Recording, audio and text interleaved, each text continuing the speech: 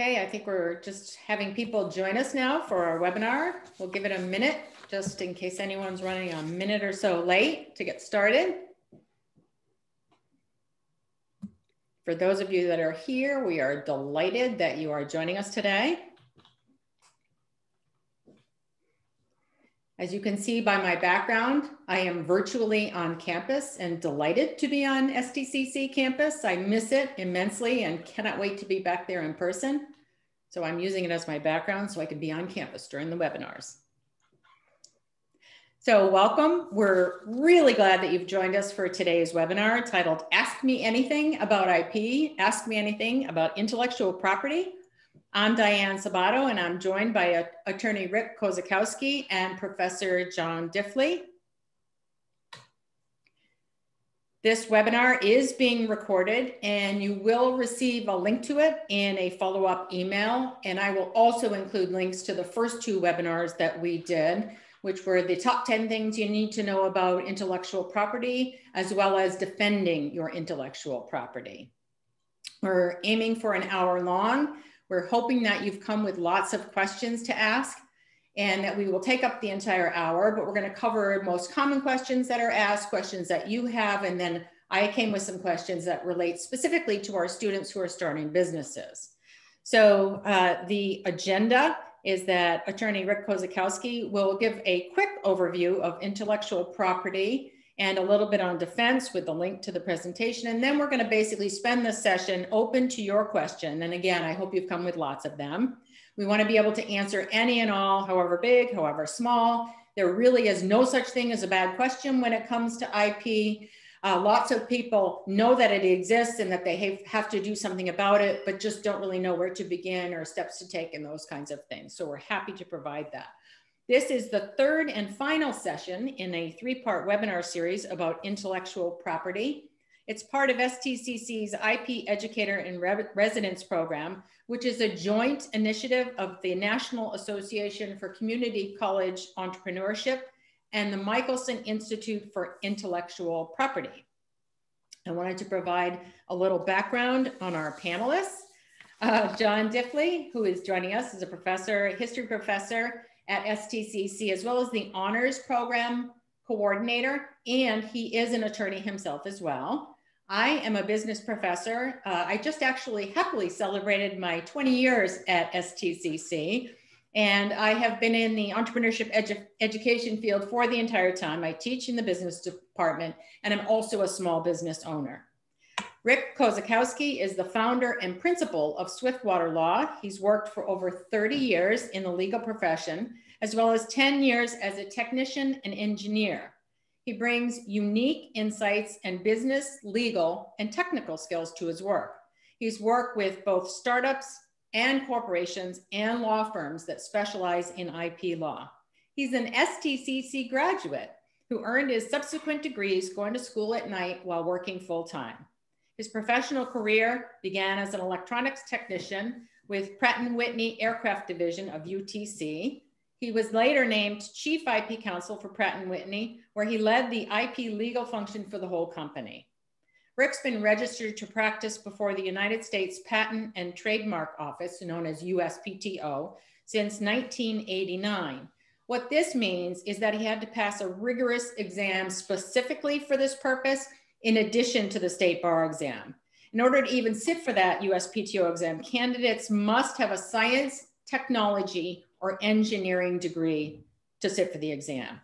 He's been admitted to practice as an attorney since 1990.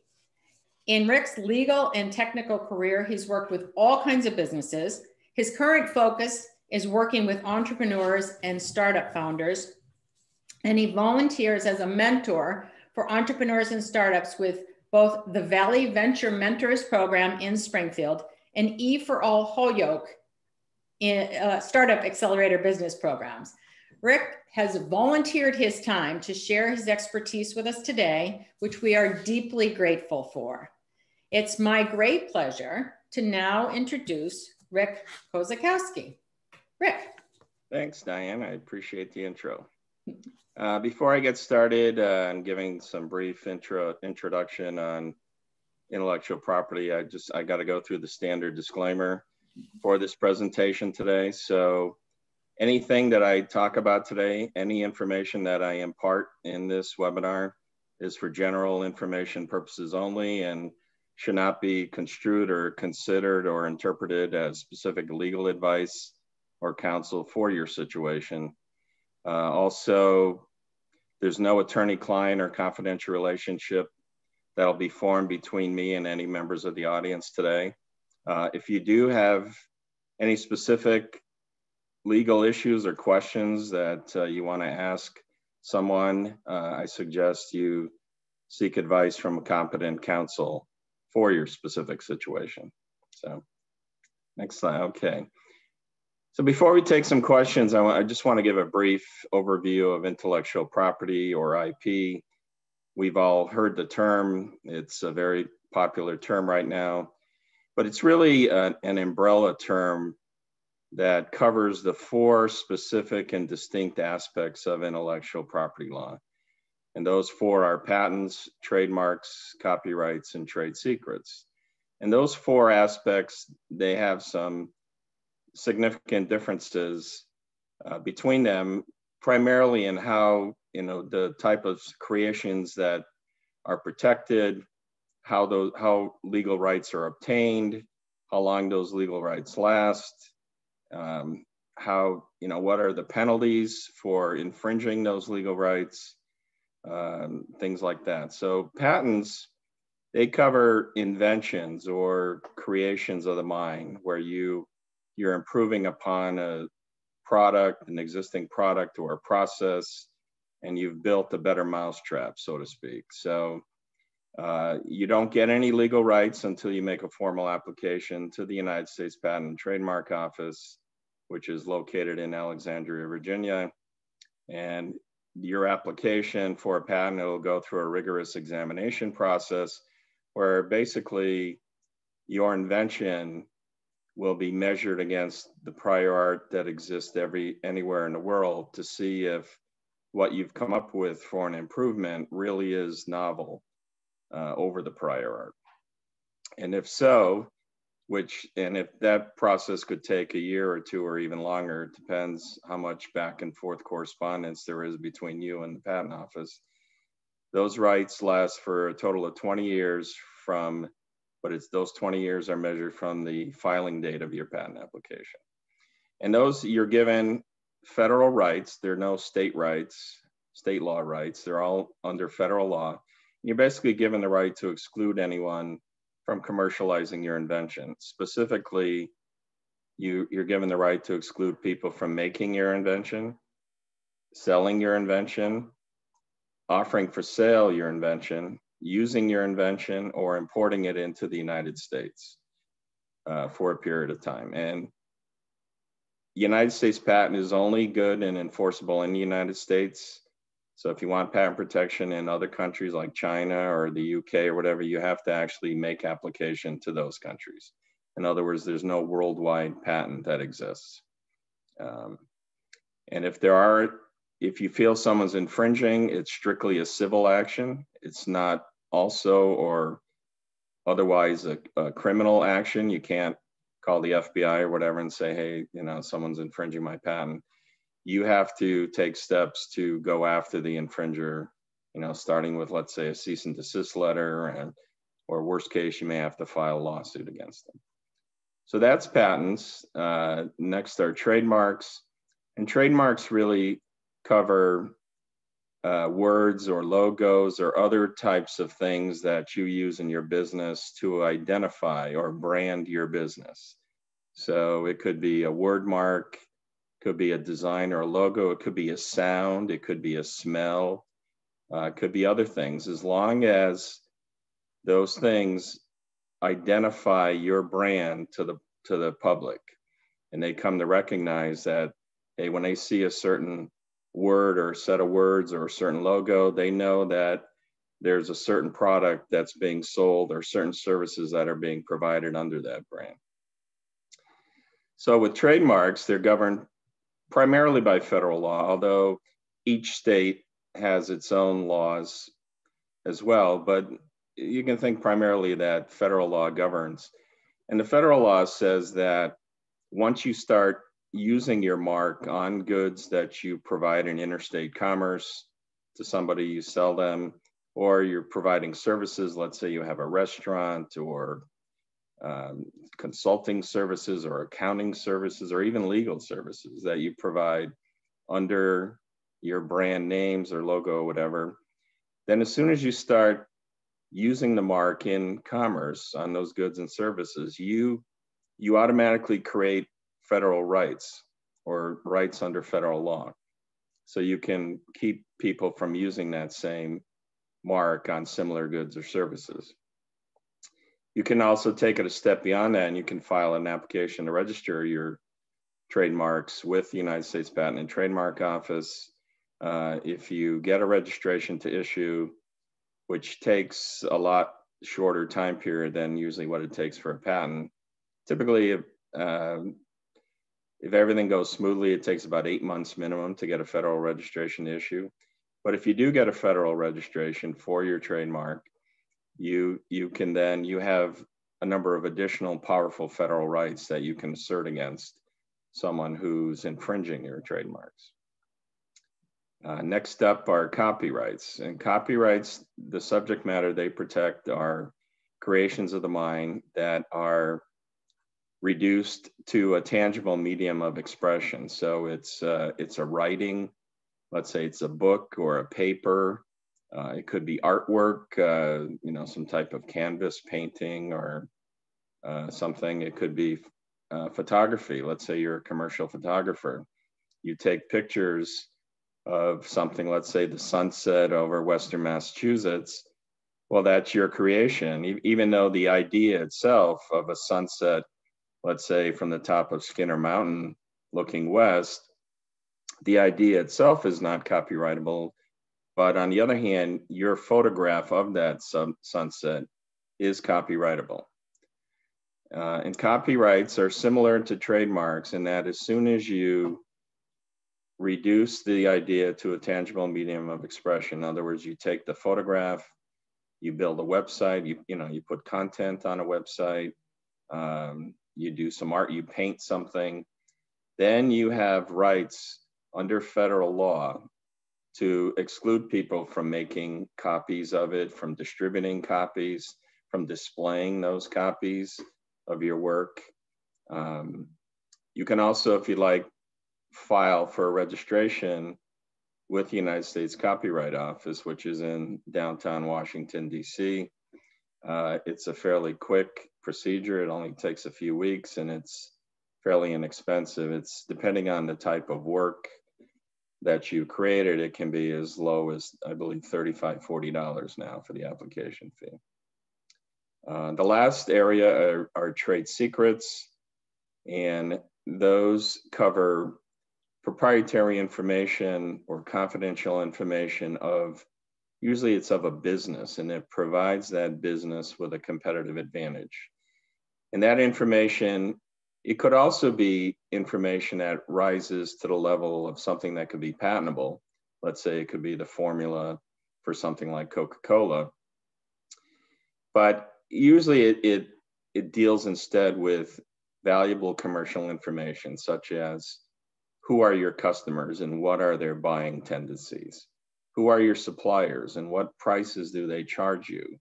Other things. Let's say if you have a factory, you have a machine shop, you may have proprietary machining processes that you use to machine parts that you sell to customers. So it could be those proprietary processes as well. The key thing with trade secrets is you don't have to make any application to obtain legal rights to any kind of an office. As soon as you create this information, and if you take steps to keep it as a secret to yourself, then you have rights. And trade secrets are governed primarily by state law, although there are some federal law rights as well, but you look to Massachusetts law for if you're based here in Massachusetts or Connecticut. Every state has its own trade secret laws. And just about every state except New York models their laws under the federal trade secret acts. So there is some uniformity between the states as to what's protected. And theoretically, those rights under trade secret, they can last forever as long as you take steps to keep it a secret. Again, Coca-Cola was created in 1886, the formula.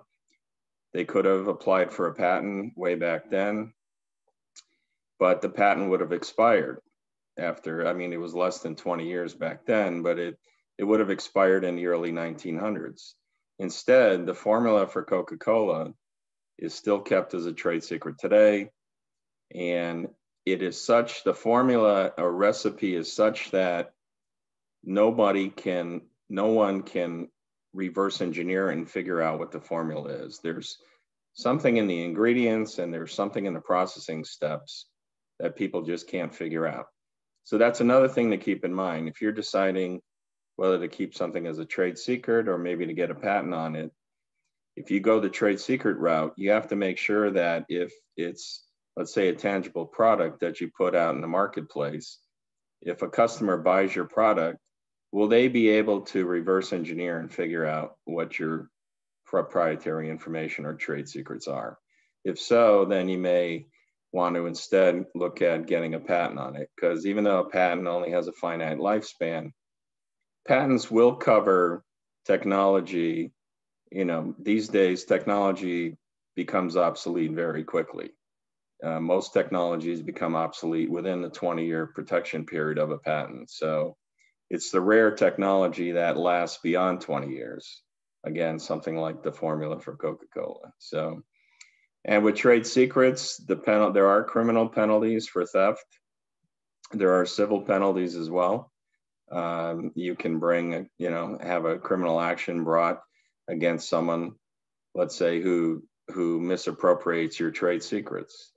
A quick common scenario for that is, let's say you have a company and you have a valuable employee, and that employee leaves and he or she goes to work for a competitor, or they start their own company which competes with you. That person who leaves, they have the right to go work for someone else and make a living wherever they please, but they are not allowed to use your specific proprietary information at their new employer to your disadvantage.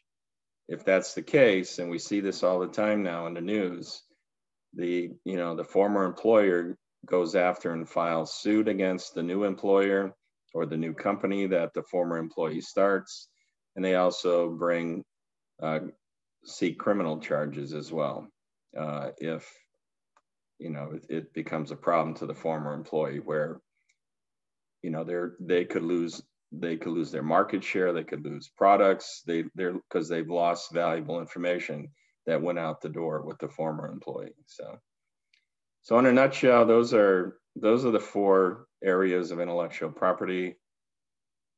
I touched on a lot of those in the earlier webinar that we did in February. And then in March, we did a second webinar in this series where I talked about a number of the different tools you can use to defend your intellectual property rights. I mentioned earlier, a good way to start is to send the person or entity that you think is infringing your rights a cease and desist letter where you outline your rights to the infringing party, and you say, here are my patent rights, or here are my trademark rights, and here's how you're infringing those rights, and you need to stop because you're causing me business harm, or harm to my business rather. So there's other things you can do. I mean, the worst case, you file a lawsuit, but the outcome of any lawsuit is never certain usually, and it takes a lot of money and time to file a lawsuit. But there's lawsuits are filed all the time. There was just one filed by Nike against a rapper about 3 weeks ago who came out with his own line of sneakers that kind of borrowed from one of the Nike sneakers. So they immediately marched into federal court in New York and filed a lawsuit to get him to stop from doing that. So, okay. Questions? So we are now at the Q&A portion of the program. I'm going to ask Professor Diffley to monitor the chat and the Q&A, and he'll pop in and ask questions that come up. So get your questions ready. And I want to kick it off. I have a burning question because I teach entrepreneurship, and I know you've been doing mentoring with a lot of startup businesses. And when students or others are starting a business, it can be really overwhelming. They're working on their business plan, all their market research, all the things that it takes to get the business planned and up and running. And when it comes to intellectual property, sadly, I think it's something that can be overlooked. Mm-hmm. So my question would be, where should they start? What's the best place for them to start with the greatest payoff? Is it to protect sort of their branding and their visual identity? Is it what should they do first when you know they have limited time, money, and resources? I think the first thing to do is look at just what have they come up with? Is it an invention? In other words, is it an improvement to a product, let's say, or a process have they come up with? And then look to see, okay, if it is an improvement, do a patent search to see if someone already has a patent on that, because you don't want to get too far down the road with your invention if someone already has it covered with a patent.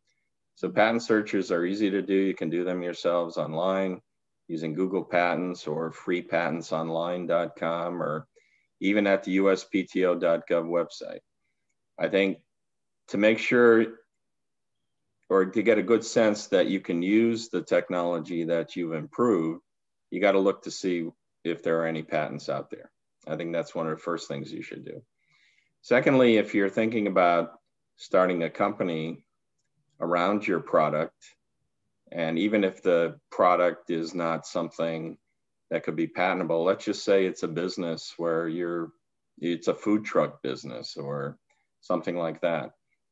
That's where branding is key. So you want to pick a name, obviously, for your business, a word mark, a trademark, or a logo, or design, or a combination that sets you apart from your competition, especially if it's food trucks. Food trucks are big now. Everybody's getting into it, the business seemingly. So you need a way for your business to stick out amongst all the other food trucks that you're competing with. The way to do that is with your trademarks, the word mark, logo, whatever. But again, before you spend money on let's say wrapping your food truck, wraps are expensive, $2,000, $3,000, $4,000 to get a food truck wrap. And other marketing materials, your website, you want to check and make sure no one else has the identical or similar trademark, be it a word mark or logo or design, for use on the same goods or services. Because the rule under trademark law is when somebody picks a trademark and starts using it on goods or services that are provided in interstate commerce, that first user has the rights in that mark for those goods or services. And he or she can prevent someone who comes later in time from using the same or similar mark for the same or similar services. And the reason is because it could cause a likelihood of confusion amongst the consuming public. In other words, if you're at a food truck festival, let's say at MGM or somewhere else, and there's there's one food truck that sells a certain type of sandwich, let's say, or pizza, whatever, and you have your food truck, it sells similar type foods, sandwiches or whatever, and now the trademarks are similar. Now the public who's there are going to look and say, well, is this truck that's down here, they're a newcomer, are they affiliated with the truck that's been here for years? So what do we have there? We have a likelihood of confusion. And if the first user gets wind of you coming along secondly in time with a similar logo or word mark, then they're going to take steps to stop you. They're going to send you a cease and desist letter, or they're going to say, hey, you can't do this. So what I'm getting at is before you spend money and time and effort on promoting your brand using your trademarks, be sure to do a search. And you can do the search yourself. The same website, uspto.gov, which is the U.S. Patent and Trademark Office. go on to the trademark side of it there, and they have a very good search tool where you can plug in a word or two and see if someone has a similar active federal trademark registration, or maybe they have a pending application for registration that could pose a problem for you if you were to choose a similar mark for similar goods or services. So that's doing your due diligence, basically, your research before you get rolling. And I like the idea before you get too far down the Exactly. process of developing your business, because you can invest a lot and then find out, oops, someone already used this name or logo, correct? Yeah, there's a good example of that with Iron Duke Brewery in Ludlow. Oh, wow. Yep. They picked their name, and I'm not associated, I don't do any work for them. I'm not associated with them, but their situation has been in the news over the last 3 or 4 years. They went into business around 2014. They picked Iron Duke. It's kind of the coin name of an old engine that GM used to have way back in the 70s. It's also the name of their dog. That's where it came from. Is Duke is their the couple's dog. Right, Nick Morin, the owner there. He's got a great business there, but about, I think in 2017, he got a cease and desist letter from Duke University, who complained that, they had some trademark registrations for Duke for use on, I think one had to do with sporting events and stuff. And, Duke University obviously have deep pockets. They can spend money on lawyers, and they didn't file a lawsuit from what I understand, but they sent Iron Duke and Ludlow a cease and desist letter, and I guess they reached an agreement last year where Iron Duke was going to change their name. They haven't done so yet, because I was just looking at their Facebook page over the weekend. Because I like going there. It's a nice spot to grab a beer and some food. But so that's a great example, Diane, of you got to make sure as best as you can. Now, again, Duke University has deep pockets.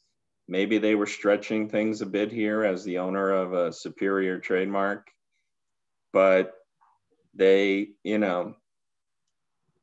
Duke could have litigated Iron Duke to death. Duke University could have. And so I guess according to what I read last year on Business West or Mass Live, I guess Iron Duke has agreed to change something to appease Duke, to avoid this confusion or likelihood of confusion in the marketplace. So. Yep.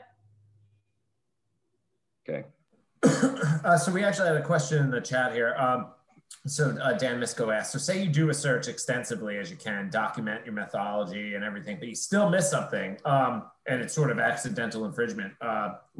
Keeping records of your searches, does that help you? Or when you infringe, you've infringed? I mean, is there any... when you infringe, you infringe. I mean, if you miss something, then that's bad on you.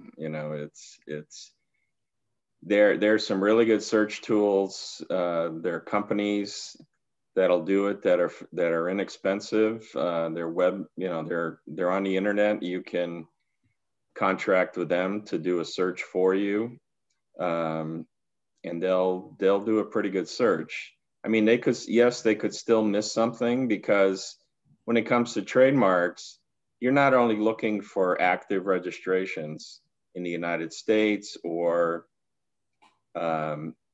in the United States, or if you plan on marketing your goods or services outside the United States, then let's say if it's in Canada, you want to do a trademark search in Canada as well. But not only could active issued registrations be a problem for you, and pending applications for registration, because those pending applications will cover a usage of a mark that's before your proposed or intended usage of a mark. You also have to look at common law usages. Let's say you have a business here in New England, you sell goods over the internet on Amazon, and maybe you're selling them locally. Now you want to get on Amazon and you want to now crisscross cover the entire country. But what if somebody in Southern California has been using the same mark for the same goods, prior to your use, adoption and use of your mark here in New England. Well, if you want to now sell your goods into Southern California, you could run into a problem because this prior user, even though he or she doesn't have a registration or they've not applied for a federal registration, and maybe they don't even have a California state trade registration, nonetheless, they have common law rights, as I mentioned earlier, under trademark law, federal trademark law. Once you start using a mark on goods or services, you have rights to keep people from coming into your geographic area and selling the same goods or services. So it's important when you do a search or have somebody do the search that they check common law usages as well. And there are databases that these searching companies will access, and they'll usually say to you, hey, Rick, you know, you have your client wants to go, if they want to do nationwide selling or marketing of their goods or services, I want to let you know that there's somebody in Arizona or there's somebody in Seattle area or the Midwest who's been using a similar mark for similar goods or services, and it could be a problem for you. So then you got to make a decision. Well, okay, should I not expand across the country? Or if I do want to expand, maybe I need to pick a different mark, which can be cleared throughout the country for my use. So, and usually, you know, obviously if you have intentions to sell your products or provide your services throughout the country, you really want to pick a mark that's available for you to use throughout the entire country. So, Rick, so say you use one of those companies and do a search. What happens if they mess up? Who's liable? Do they offer any insurance for this? Yeah, there is. I think they are liable. They should, you know, these reputable companies, well, those that are reputable, I mean, some may not be, but, you know, there's a lot of that have been around for a long time. Thompson, CompuMark, others, Core Search, you know, I'm sure they have liability insurance that would cover them in case they make a mistake. But, you know, you may pay a little more money for the search, but it's well worth it because they're gonna do a really good job for you. But, you know, as with anything, mistakes do happen. So if someone does make a mistake, then, you know, they could be held liable. So I had a question with when you're supposed to keep your patent idea somewhat secret, right, before you file it. So, but how do you get investors then? I mean, what can you share with them when you're trying to bring in investors? I mean, how much of them, yeah, what would you do with there to get people on board, but, you know, not give away your entire idea? What protections are there for you? What would you suggest?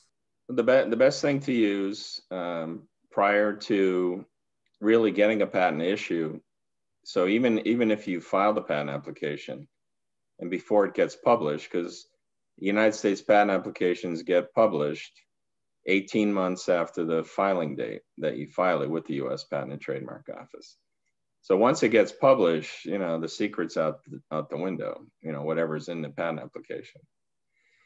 So what you should do is even before you file an application or after and before a patent application gets published, use a non-disclosure agreement or a confidentiality agreement. And it's a contract where you as the owner of the invention, the information about it, the proprietary information that talks about it, how it's developed, you know, how it works, what the structure of it is, how it functions. You want to talk to investors to see if they're interested. You want to talk to prototype shops to help you build a prototype. You want to talk to other people. Get them to sign a non-disclosure agreement. It's a simple contract. It just says that I own the proprietary information. You're interested in hearing about it for the limited purpose of maybe investing in my company, building me a prototype, or doing some other service for me. And I, as the owner of that proprietary info, I'll disclose it to you under these conditions. You can only use it to decide whether you want to invest in my company, or you can only use it to build a prototype for me or something like that. and you can't disclose it to anyone else.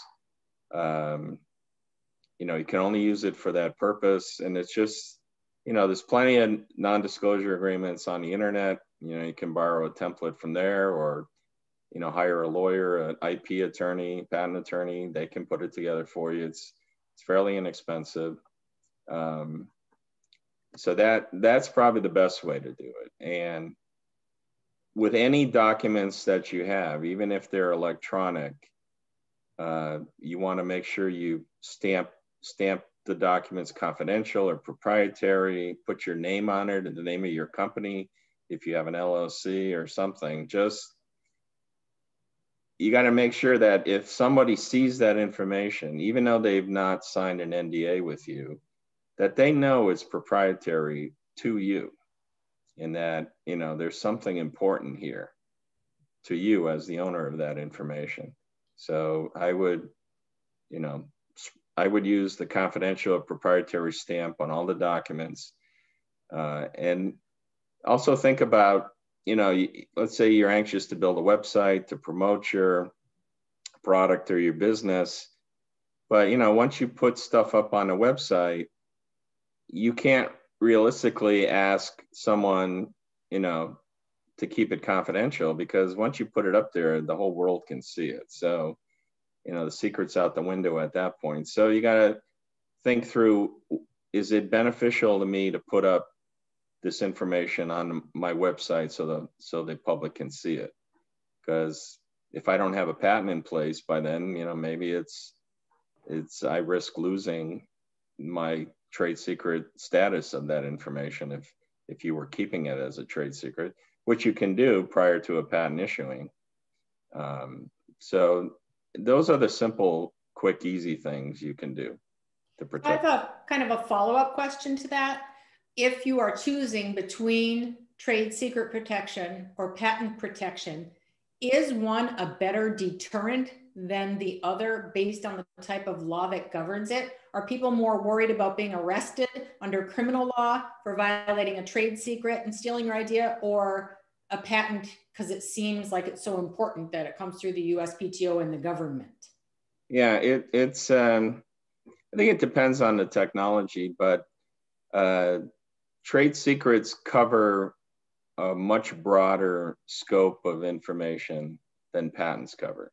Patents only cover certain improvements to products or processes that relates to articles of manufacture, machines, compositions of matter, or processes.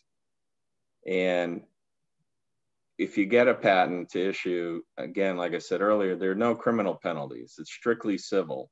Mm-hmm. And it takes a lot of time, effort, and money to sue somebody for patent infringement. Mm-hmm. So I'm not saying patents are not worth the effort. They are, because they act as a deterrent to people from copying your idea, your invention. You know, the purpose of the patent is to, when it issues, to have the public read it, look at the technology that's disclosed there, and then improve upon it so they can advance the knowledge base of technology to the entire world. But, you know, there's always going to be people who are going to say, well, let's just copy Rick's patent and let's hope he doesn't sue us. And, you know, that happens. On the other hand, trade secrets, it has the possibility of being found criminally liable, which I think is powerful. So, sorry, you're not done, but I'm curious how you document that to protect it under trade secret, which is important. Yeah, well, you have to, you know, one of the primary underpinnings of trade secret laws, you have to take steps to protect the information as secret. But to be able to do that, you have to identify what that information is. So you really have to look at, you know, as you're starting a business, what is it that is really important to me that I want to keep proprietary here? Is it some technical information about the product itself? Is it information about a process used to make products that, you know, once I sell the product, people are going to figure out how to build the product. But to me, what's valuable is the process for making the product.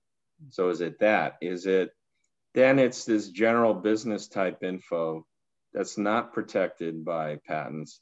And what I mentioned some examples earlier, like it's who are your customers? What are their buying tendencies throughout the year? Are they more active in the winter months than the summer? Are they more active around Christmas time, let's say, or Halloween because of the type of product you sell? Who are your suppliers? You know, what pricing do they charge you when you buy goods and stuff from your suppliers? And just other things like that, that's important to you as a business. If you lost that information, if it became public to other companies, your competitors, then you're going to lose, you could potentially lose sales of your products or services. So what I'm getting at is trade secrets cover a much wider swath of information than patents cover.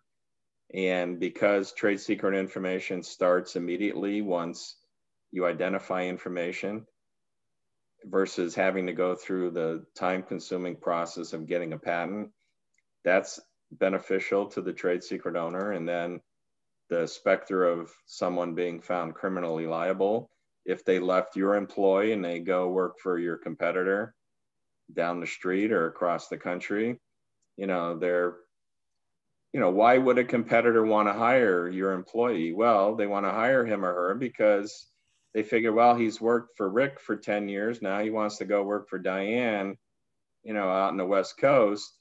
Rick's going to be able to bring some valuable information to us. But again, you know, the employee has to be careful not to use my information as he's working for you, Diane. And, you know, conversely, you have to be careful not to coax that information out of the employee that he or she knows about my business that you're not entitled to use, because it's problematic. I can go after not only my former employee, but I can go after you for using my trade secrets to my detriment. So what if I was the employee who created the process while working for you? And then that became the company. So who owns that? Well, most of the time, and this has happened for years, this happened at United Technologies 40 years ago. Most companies, when you get hired there, as part of the employment agreement, even if you're an at-will employee, like most of us are, there's gonna be some employee terms and conditions, or what, it'll be up on the company website, or you may have to sign an explicit contract. I know United Technologies used to do that for every single employee. I don't know if they still do that, but they did it 30 years ago, I know, because I helped revise the agreement. But it basically says that, okay, you're gonna come, John, you're gonna come work for STIC, and as part of your employment at STIC, if you conceive of any kind of an improvement to anything that relates to anything that we do here at STIC, then you promise to assign all your ownership rights in that improvement over to us here at STIC, and we're going to own it. So, and that's, all right, so STIC, obviously an educational institute, but let's say we're at Pratt & Whitney, where I was 20 years ago. Anybody who comes into Pratt & Whitney and they invent an improvement to a turbine jet engine blade or something else related to a jet engine, they've signed that agreement. And by the way, companies like Pratt & Whitney, if you don't sign that agreement, they're not going to hire you. That's an integral and important part of the hiring of you into the company. So anyway, as part of your job, you invent something that relates to Pratt & Whitney's business. Well, you sign the agreement. Pratt & Whitney, even though it's like 5 years after you started working for them, nevertheless, you signed that agreement on day one. It took effect. So now you invent something, Pratt & Whitney owns it. You're the inventor. Normally, or but for you signing that agreement when you started at Pratt & Whitney, you would own it, but you don't, because you promised to assign your rights via contract to Pratt & Whitney. So Pratt & Whitney owns it. They can do with it what they wish. But now that the issue comes in, I've seen this happen a lot. What if you, as the employee, you invent something that has nothing to do with the products of the company? And we had this about 25 years ago at Hamilton Standard. An employee invented an improvement to a windsurfer. Well, Hamilton Standard and no other part of United Technologies at the time dealt with windsurfers. But that employee agreement said that that person still had to notify us in legal and ask for a waiver to release ownership back to him so he could pursue the windsurfer on his own and on his own time without any resources of Hamilton Standard. So that was a question I was going to ask is, say you work there, but you're moonlighting doing something. What do you do? Oh, hi, someone broke in. I told you he was going to do that. Sorry. So you have to make sure that you're not using company time, right? You're moonlighting on the side, doing your research. You have to be very careful of that. So would you even when you say not their time, what if you have a laptop, say, that you take home with the company? Don't use that for your don't use stuff. That. I mean, you're right, it goes that much. Any of their equipment, any of their resources. Exactly. Would you? Right. Because if you, let's say you thought about it at home on a weekend, you had an aha moment and you said, hey, I've been dealing with this issue at home here, something in my house or my boat or motorcycle or something. And I solved the problem with my boat. So, I invented something. I think I can make some money off of this. I'm going to try to get a patent, whatever. That's great. You may think you're free and clear, but you got to look at what you signed, or you may not have signed a specific contract that has the title on it, intellectual property agreement, but you probably signed something coming in the door that said, basically, I agree to be bound by all the employee terms and conditions of, Acme Widgets or the company you go to work for. All right, but then how do you find those terms and conditions? You go to their website. Maybe it's an intranet only available to employees. And you look and you see, wow, look at all these terms and conditions. It says that if I think of anything, even if it has no relation to the business or products of Acme Widgets, I still got to notify them that I invented something that's unrelated to my employer. So I've seen that happen where, they say anything you invent, even if it's at home, even if it has nothing to do with our company's products, you still have to let us know about it.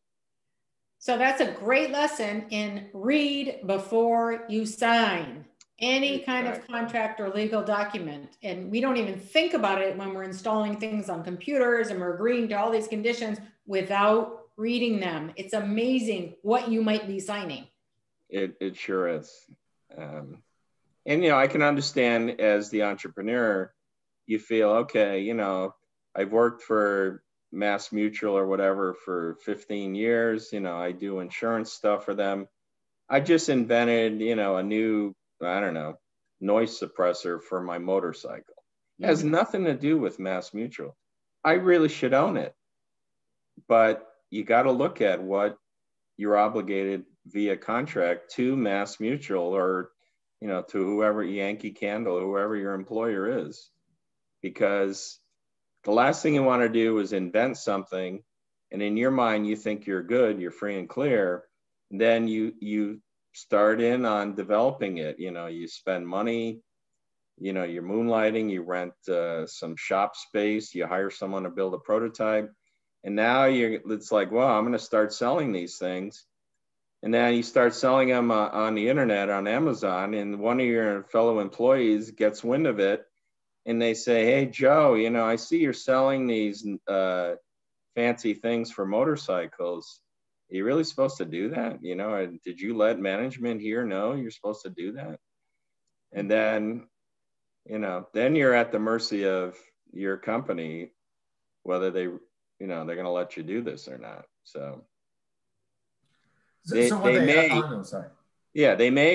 let you do it, but you may have to go through a hassle. So the point I'm trying to make is just be upfront, look at what you're signing, it may be non-negotiable. When it's day one, you're coming into a company, if that's what they put in front of you to sign, you can say, hey, I don't like, section 8, the second sentence where it says you own everything that I invent, but you may have no choice. They may say either sign it or you're not working for us.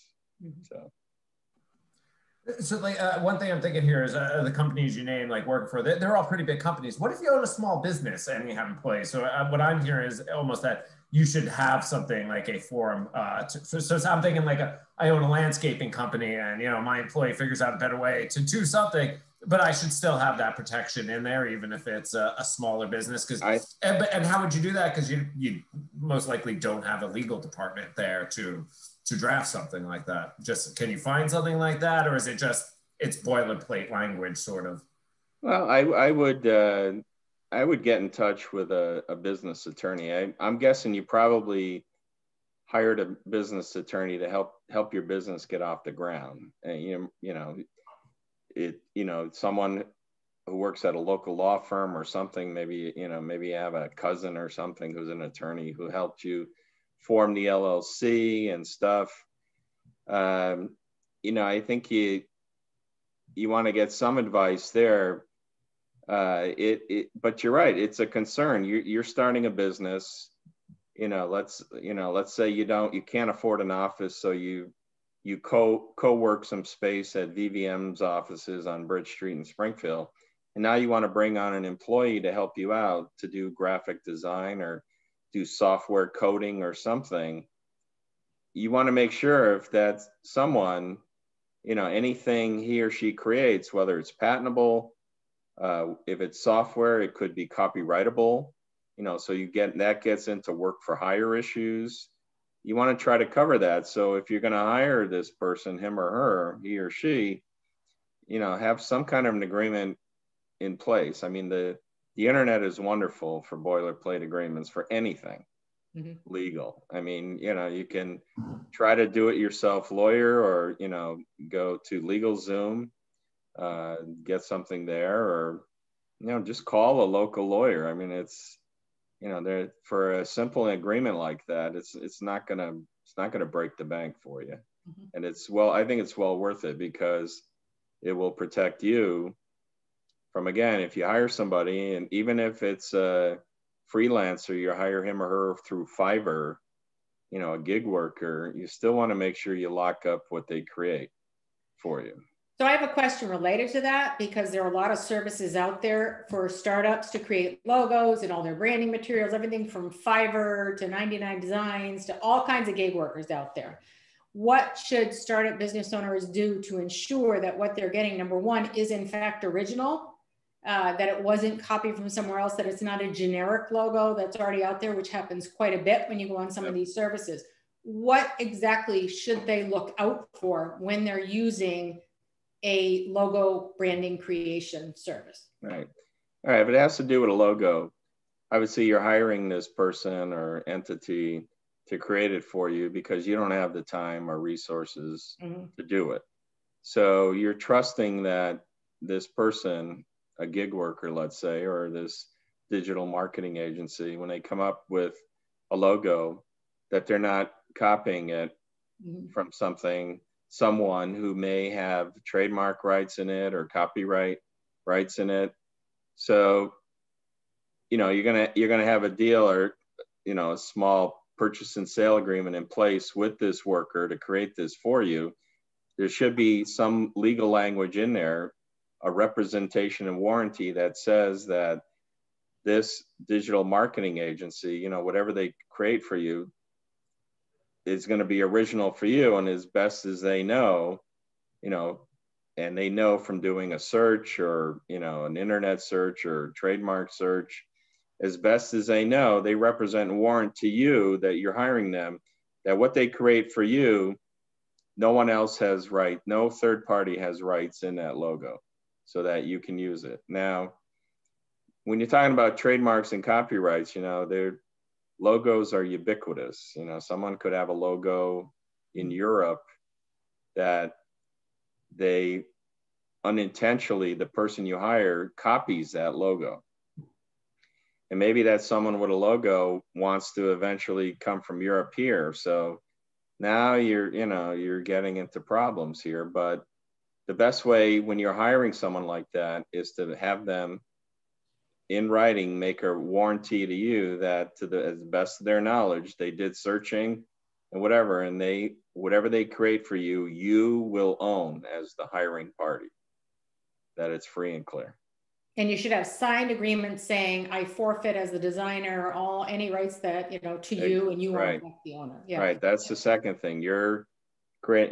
For copyrights, the general rule under law is whoever creates that work, be it artwork or logo design, it's the creator that owns the rights in it. Well, the big exception to that is what's called a work for hire. And so that when you hire someone to do work for you, and that person within the scope of that work that they're doing for you, they create the logo, then the work for hire doctrine under copyright law says that you, the hiring party, you own all rights in that logo or design, not the person who created it for you. But it's always good to just memorialize it in writing, and you have an agreement, a purchase and sale agreement, or whatever you want to call it, some simple contract with this creative agency, marketing agency, that'll say, hey, whatever you create for me, I own it. So. And have full rights to. Yeah, we did a webinar. Have full rights to under copyrights, to reproduce it, to distribute it. You have assigned all rights over in this, under trademarks, under copyrights, whatever, it's mine. So. Perfect. So we are actually coming up on our hour-long time. It's 1:59, and I do want to be respectful of people's time, both the panelists, the attendees, and everybody else. So I want to make sure that everyone on the call and the audience that might be viewing this later on through an email or a link, that you know that the recordings of the webinar series are available on STCC's YouTube channel, and not just our recordings on the IP series, but there are a number of fantastic recordings there for all the things that have been happening at STCC throughout the pandemic. Particularly, we've had a lot of great events that have been captured. So that's awesome. But these are the 3, as I mentioned, top 10 things to know about IP, defending your intellectual property, and this recording will be available there as well. Our contact information is here. If you have any follow-up questions or anything that you want to talk to us about, there's Rick's information for his practice to get in touch with him. Professor Diffley and myself is our email at STCC. The Michelson Institute for Intellectual Property, they provide an amazing array of open source educational resources for educators, for just anyone that wants to know about IP. And then the National Association for Community College Entrepreneurship, which was very proudly established at STCC, and it's now a national influencer in entrepreneurship education at the community college level. And they're partnering with Michelson for this whole IP initiative. And then John, I'm gonna ask you real quick, what's coming up next week? World IP Day, if you have the details on that. Yeah, so World IP Day is Monday coming up. There's going to be events. Michelson's going to have a bunch. We can send those out. I unfortunately don't have them in front of me, but they're going to be doing webinars like this and other stuff. But yeah, we'll actually hopefully send out some information before then as well. Yeah, great. So it's a worldwide celebration of intellectual property and all things related. You can find the information on their website. I know that NACY's promoting it as well, and you're going to see some marketing on that. I want to take a minute to thank Rick again, because this has been amazing, this whole webinar series. And he recruited another attorney for our last session, which was fantastic. And we're hoping that we can continue to partner through our future initiatives and offerings related to intellectual property. Again, thank you, Rick. Thank you, John. Thanks, Keith, for putting this all together. And we hope to see you in the next round. Take care, and thanks for being here. Thank you, Diane and John. Thanks for inviting me, and I've enjoyed it tremendously. Thank you so much, Rick. Yeah, it's been great. Thank you. Okay, Keith, you can stop the recording. Okay.